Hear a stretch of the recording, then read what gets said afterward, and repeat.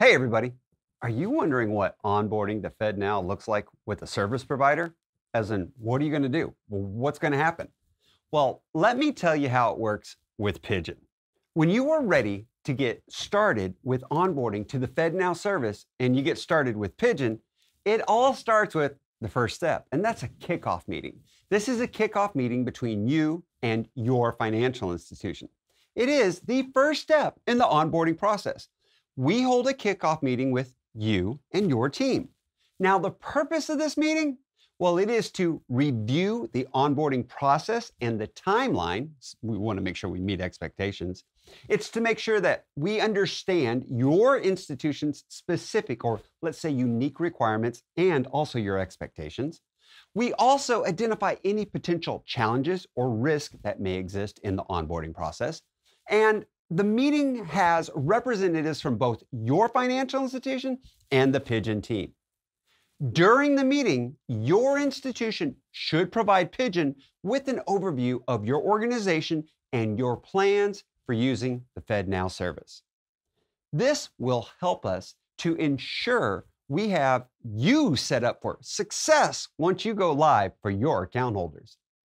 The Pidgin team will then provide your financial institution with an overview of the onboarding process and a timeline to help meet and set expectations.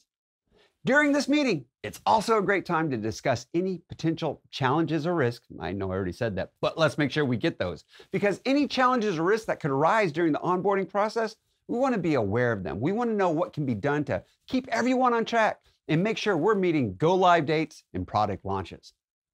That takes us to the next step, which is reviewing the FedNow Onboarding Checklist. The FedNow Onboarding Checklist? Yeah, see, once the kickoff meeting has been completed, you or your team, your financial institution, will need to complete some tasks. That's our checklist. First of all, we want to make sure that you complete the FedNow subscription request via the FedNow portal. So you're going to have access to the FedNow portal to be able to do that.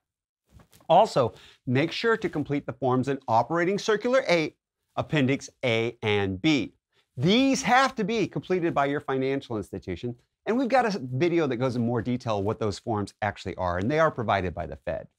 These are forms that will do things like detail the technical and operational contacts at your financial institution and who will manage the FedNow service interactions. Next, we have Provide Accounting Information Services Form 1. This form captures details on how transactional data should be accounted for and reported to your financial institution. Then you're going to need to complete the FedNow subscriber request. This is a formal request, and it must be completed to obtain the status of a subscriber, which will include the necessary legal and compliance documentation that we have in everything we do. We also need for you to provide the operation contacts. Those are going to be your operational contacts, and that is in case there's ever a problem and to ensure we're talking to the correct people. We require that you provide a list of operational contacts for day-to-day management and also escalation purposes if ever needed. After that, we have the Participation Operational Attestation, the EAUC for the FI. This is where your institution must attest that your financial institution meets all the operational requirements for participating in the FedNow service. Now we're ready for the participation profile setup by FedNow. FedNow sets up the financial institution profiles in both their test and their production environments. Now that takes us through all of the FedNow onboarding checklist steps. It's now time for the core integration. This is where the Pidgin team and your financial institution need to investigate your systems with the FedNow service and how they're going to interact. This could involve a couple of steps. First of all, maybe developing the code to connect to the FedNow service that's required for interacting with your core system. And if necessary, well, the code actually may have already been developed, or it may not be, and we've got to create it. And then we work on IP address configuration.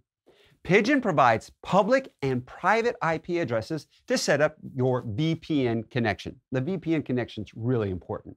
We also work on the tunnel setup where we establish secure funnels between Pidgin's AWS UAT and your financial institution's core testing area if available.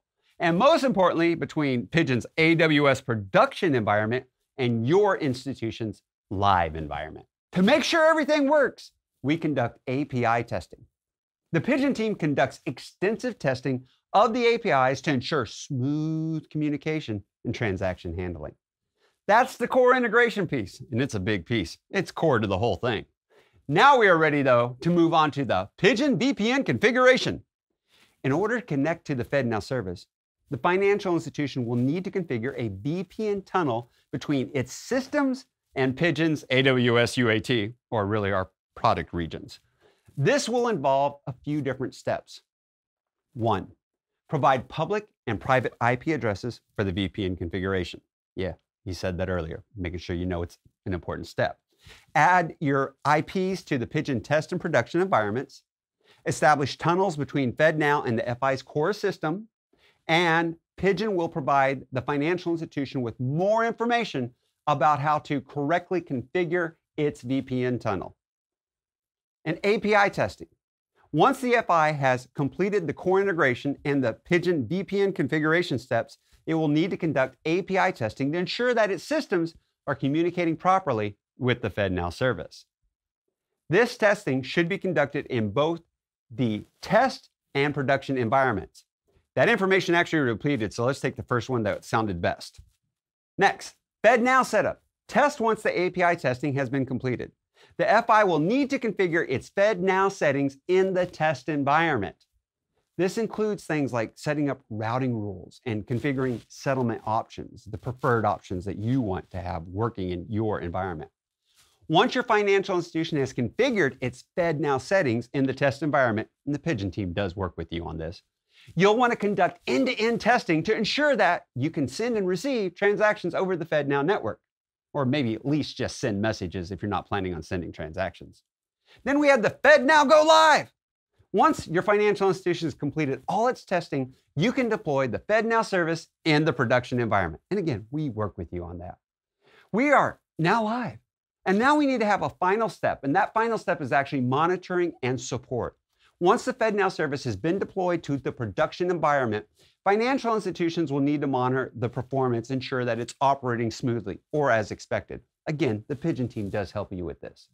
This includes things like monitoring transaction volumes and your response times, both available within the Pidgin interface. Your financial institution should also have a plan in place for how to handle any issues that may arise with the FedNow service. We call this policies and procedures, okay? We've got to have them. Pidgin does provide support to our financial institutions who are using the FedNow service. The FedNow onboarding process, it can feel pretty complex, but it's necessary to ensure that financial institutions are prepared to participate in the FedNow service. By following these steps, your financial institution can ensure that you are onboarded to the FedNow service in a timely and efficient manner. I hope this information has been helpful. Please let me know if you have any other questions. You may also contact our Pidgin team for assistance. Like I said, they're going to be there the whole way through helping you to get this done. But for now, happy processing and class dismissed.